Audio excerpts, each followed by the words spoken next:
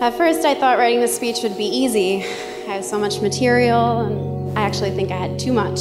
It took me about 10 drafts of this speech to realize there was going to be no perfect story or funny joke or any amount of words that could ever sum up how I could describe how much I love my little sister. She's grown up to be an amazing woman, and now she has an amazing guy to make it all complete. So I'll shoot you straight. The only thing that takes my breath away is you.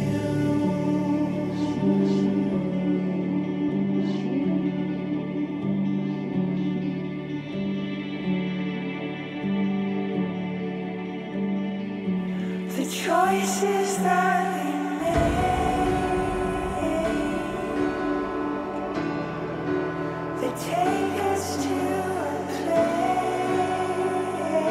so far away. It's me and you.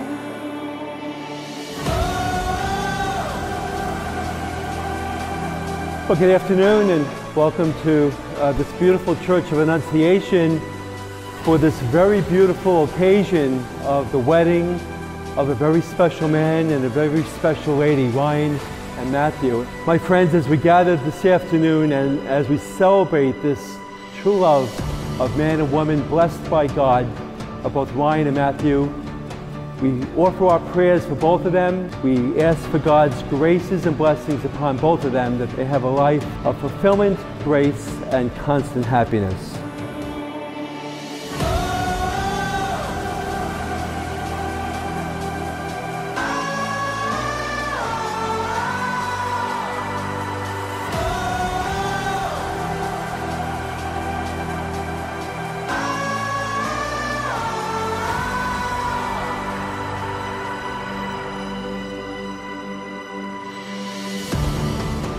I think everyone had this date marked on their calendars for quite some time now, and I think that's just a testament to the type of couple that you guys are.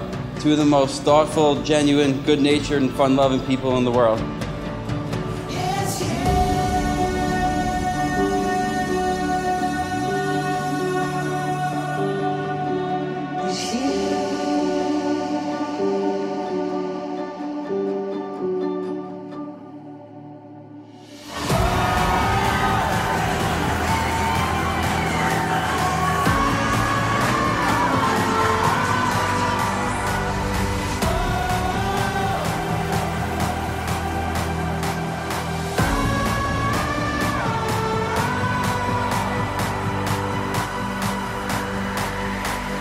I said before that I didn't have a brother, but that's not true. I really do.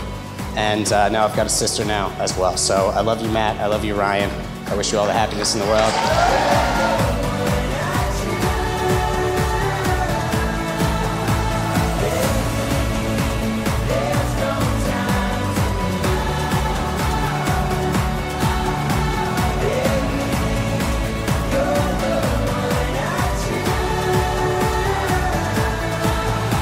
Continue to make each other laugh, and remember to be patient with one another, even when it seems impossible.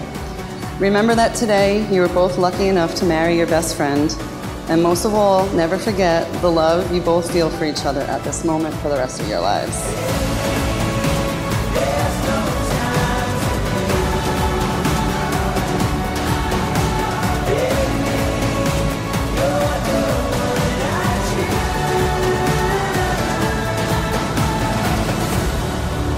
May the Lord in His kindness strengthen this consent between Ryann and Matthew that you have both declared before God and His church.